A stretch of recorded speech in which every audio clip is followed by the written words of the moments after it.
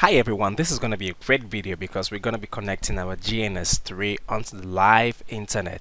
Now this is the topology with which we're going to work with right now.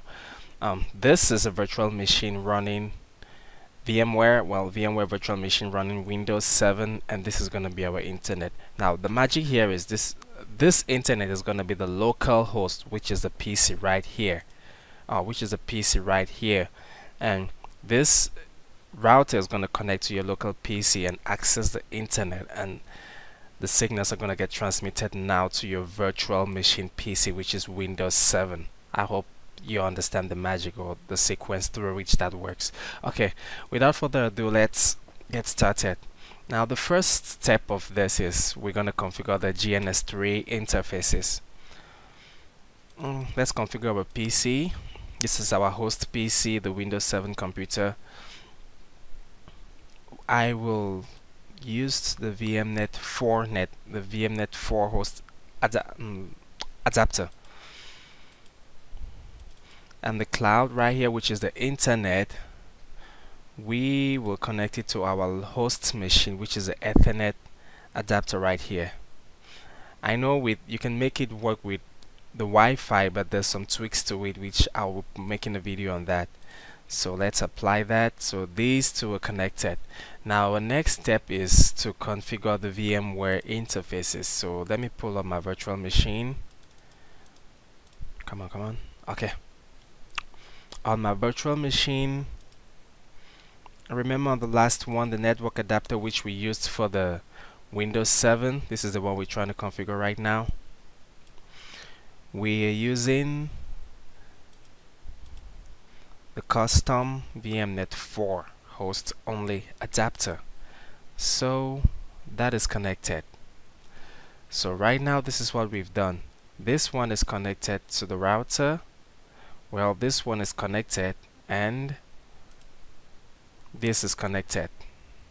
So now let's add our cables. I always like to use my switch so I can add a bunch of PCs to this other network. I'll be doing a video on how to use DHCP to share the IP addresses to a whole network on this end. So for this side, let us use fast Ethernet 0/0, and for the other side, let's use 0/1. And there we go. Okay, now everything is connected. Let's first of all turn on a router, and while it is powering up, I will bring up the local host machine to make sure it is not connected to the internet. So we will ping the Google DNS address 8.8.8.8, and as you see, it's not going through. Okay, so we will have to fix that. Now the next step we're going to do right now is to configure our router interfaces.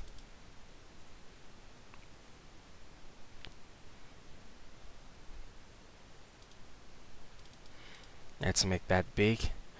So let me bring our topology once small so we can refresh our memories.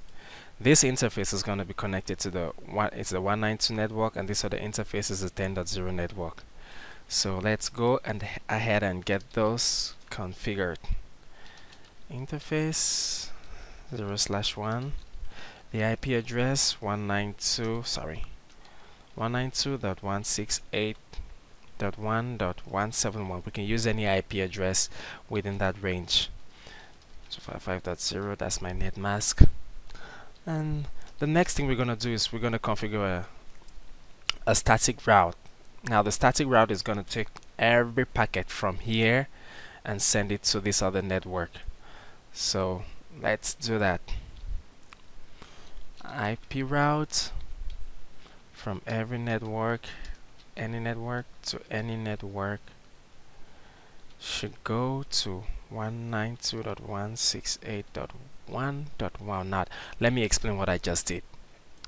I created an IP route for any network, that is basically this network is going to go to this network.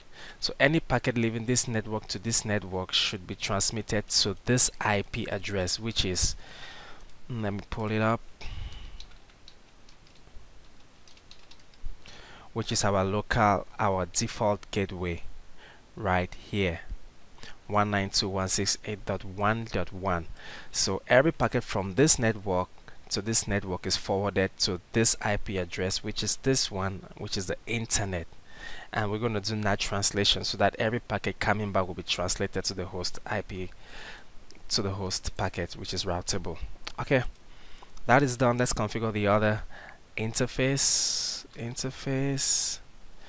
I have forgotten which one that is. F0/0 fast ethernet 0/0. IP add is the 10.0.0.1 since it's the default gateway, and the net mask .0. Let's turn it up. Oh, I didn't turn up the other interface. Okay, there we go. Now we can do our first ping.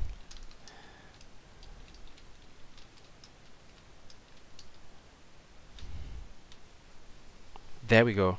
We can ping the internet. That's a Google DNS address and it's going through quite good. So step 1 is complete. But now if we launch a ping from our local host computer, it is not going to go because we still need to configure NAT address translation like I mentioned. Let's just try it. While we're at it. Oh, one thing I forgot. We need to configure our local host machine to this one, to this network, because it's part of this network. So we have to give it an IP address in the 10.0 network. So let's do that right now.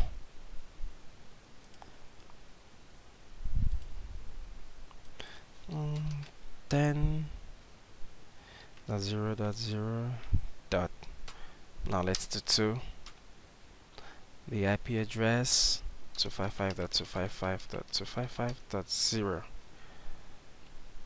Default gateway is 10.0.0.1, which is the default gateway of our router.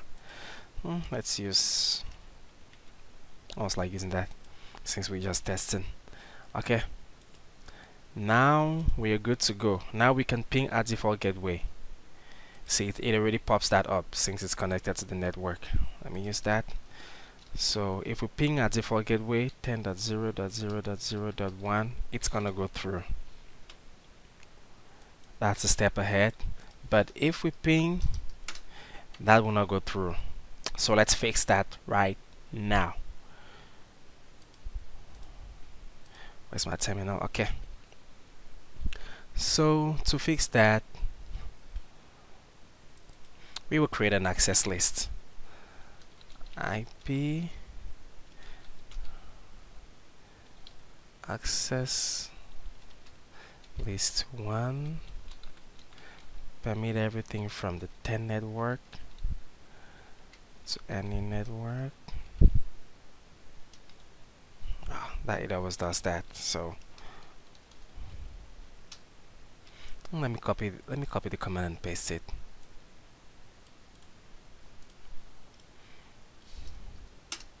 There we go. Now we've created an access list. We've created an access list, and we're gonna go ahead and set the NAT interfaces. Now this is gonna be our inside NAT, and this is gonna be our outside NAT, since this is the internet and this is our inside. So let's go to the interfaces. Interface FA0/0 IP NAT inside.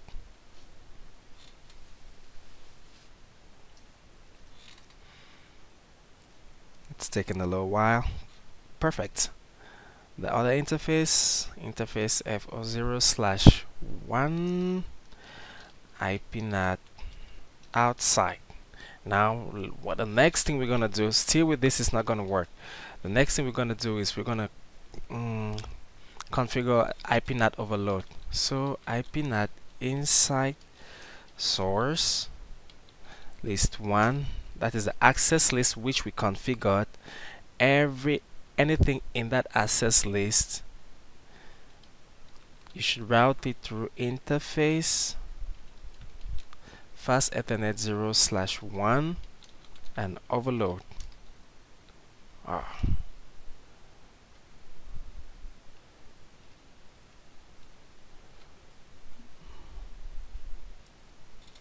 So that's a command and enter. So everything is going to be overloaded and sent to the other IP address. Let me bring up our virtual machine right now, and let's try to ping it again and see if it goes this time.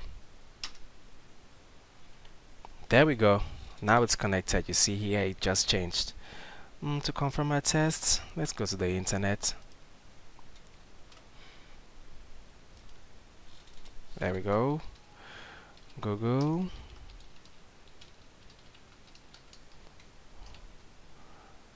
And since I am French, let me check my favorite website.